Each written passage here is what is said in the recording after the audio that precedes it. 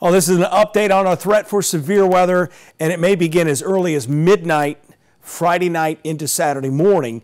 And we've been watching this time frame for a while, but it has been showing, the model guidance says that the upper levels may be too warm and there may be a lid on it. However, we're starting to see that opinion change a little bit with the high resolution models, and the reason that's a concern is because we could see supercell type storms at 2 or 3 o'clock in the morning when you're sleeping. So don't sleep on this one. We'll continue to keep you up to date. We will be fully staffed through the night tomorrow night and all the way through the day Saturday. But we're watching the instability really start to build. This will be noon Saturday. So there's going to be changes to this. There's likely going to be a few surprises to this. There usually is when you're dealing with an outbreak of severe weather, including the potential for long-tracked supercell type tornadoes, and then you're going to have the main line coming in. The highest risk is basically from North Alabama down into Jackson, Mississippi, south of Tuscaloosa, just west of Auburn, but the entire state will be impacted by this significant weather event.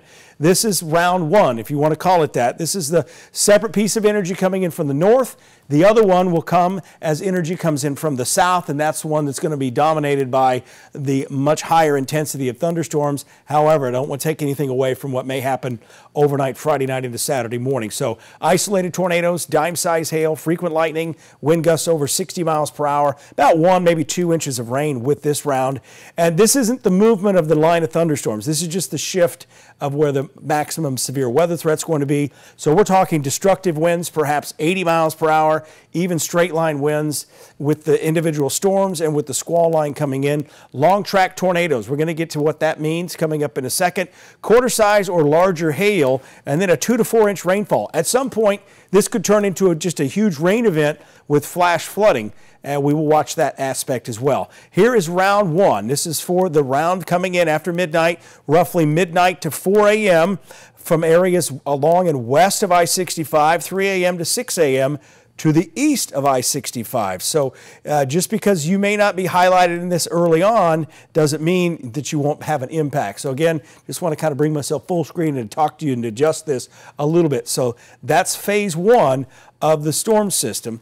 Now let's talk about phase two. This is the timeline for storms coming in from the south and moving northeast. So eventually we're going to see a push of thunderstorms moving to the northeast.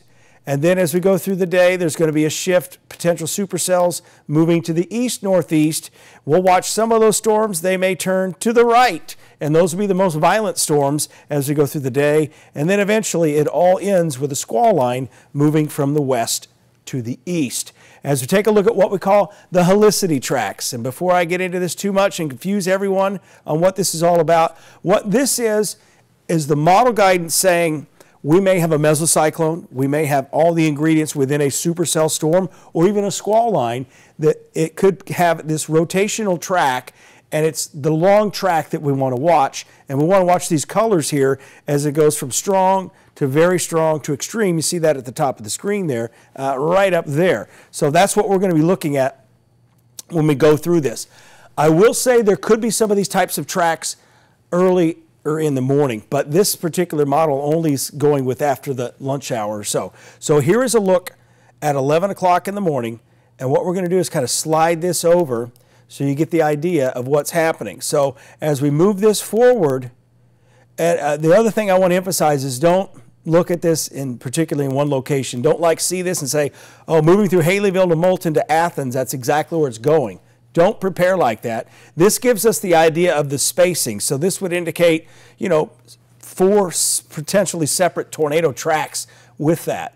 That's about 3 in the afternoon. Notice as we go forward in time, we see these continuous tracks here. And these are some favorable areas in North Alabama for severe weather and tornadoes. So you got Haleyville to Moulton, the East Limestone, and up towards Meridianville, Harvest, Monrovia.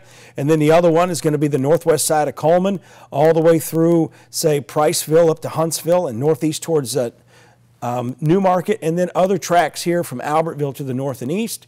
And this is going to change over time with each model run. There's going to be a little shift.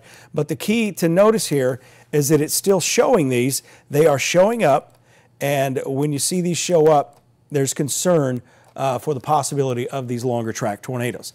And within all of this, we can still see these separate tornadoes that don't have these long tracks. So keep that in mind. Again, I'm trying to prepare you.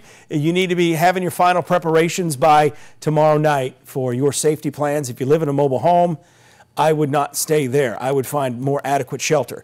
As we get to the pre-sunrise round of storms here, this is 1 o'clock in the morning.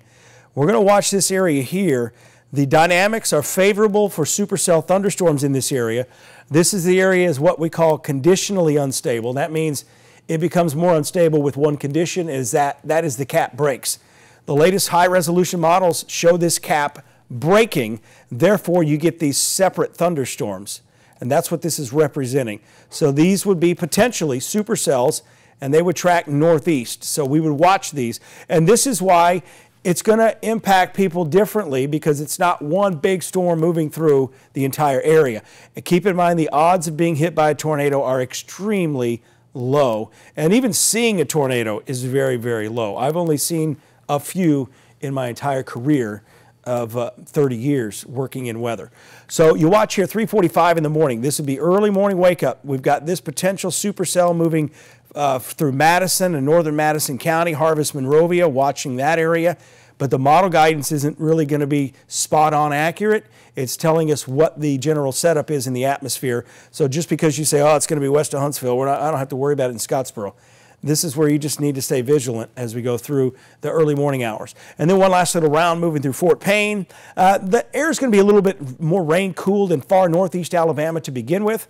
But this will all change between 8 and 9 o'clock. This is when we're going to see this big surge of instability come in from the south. There's always a possibility it's going to stay raining and saturate everything, and that will make everything all better. But in this case, the winds are so strong out of the south that I don't think we're going to get that. We're going to get this push of instability moving in from 9 o'clock on. So a 12-hour period of strong to severe thunderstorms. Make sure you've got a comfortable shelter. And what I mean by that is you're in there, you don't get claustrophobic. I know some of these storm shelters are just too small. I had one, it was too small. So that's why I've built a bigger one. And think about your pets too. Where are they going to be, right? So what I mean about a comfortable shelter, you want to have water in your shelter because you may be going in and out of your shelter at several times during the day. If we get these long track tornadoes, we may be covered up at some point. So again, that's what I mean by make sure it's comfortable. And as we continue on here, this is just 11 o'clock in the morning. We'll continue to move on here and notice multiple rounds, and instability continues to build over here near Florence. You don't see it on this graphic, you just see 62, but what that is likely going to be the dew point temperature.